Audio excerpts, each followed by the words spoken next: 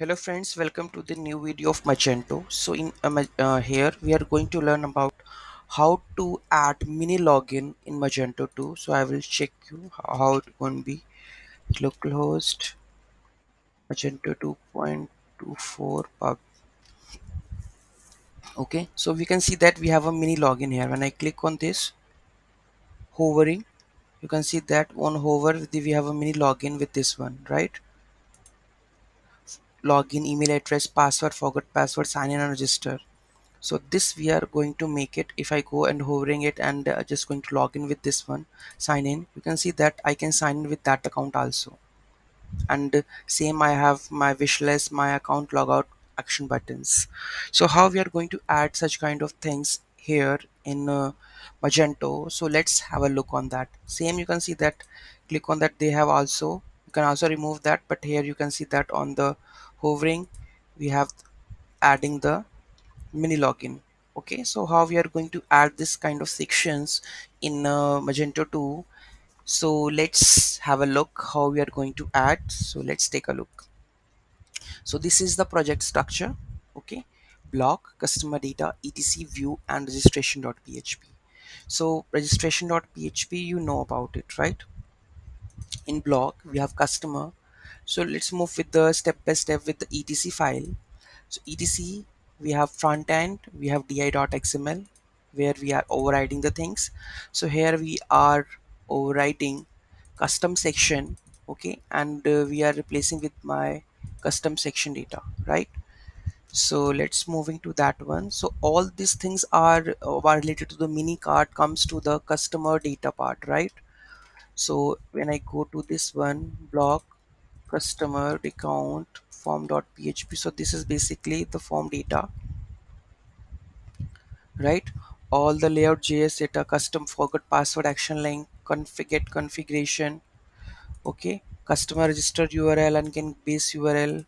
So all this data, account and everything is come over here in the block, so that we can use in our html file. Moving to the next, we are customer data, custom section. So here custom section, that custom you are logged in is here, like you can see that when I try to logged in. Okay, what it says,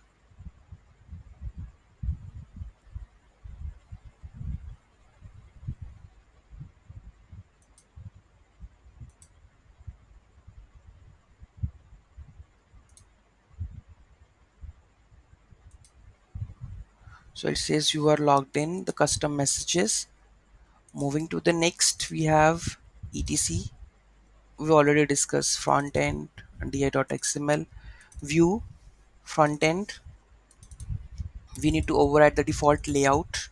So because header part and mini cart, all the things are come in the default.xml. So here we have header wrapper, we are adding a simple login link, and on that note we are adding the pop-up, sorry, the hovering part. So you can see that container customer login. Okay, and for login info form block.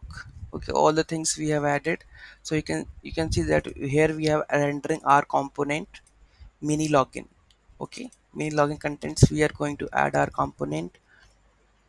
So you can see here templates, account link. So it is basically mini dot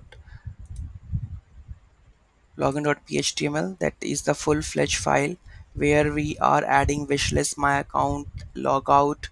If it is not logged in, then we are check using that account we have added.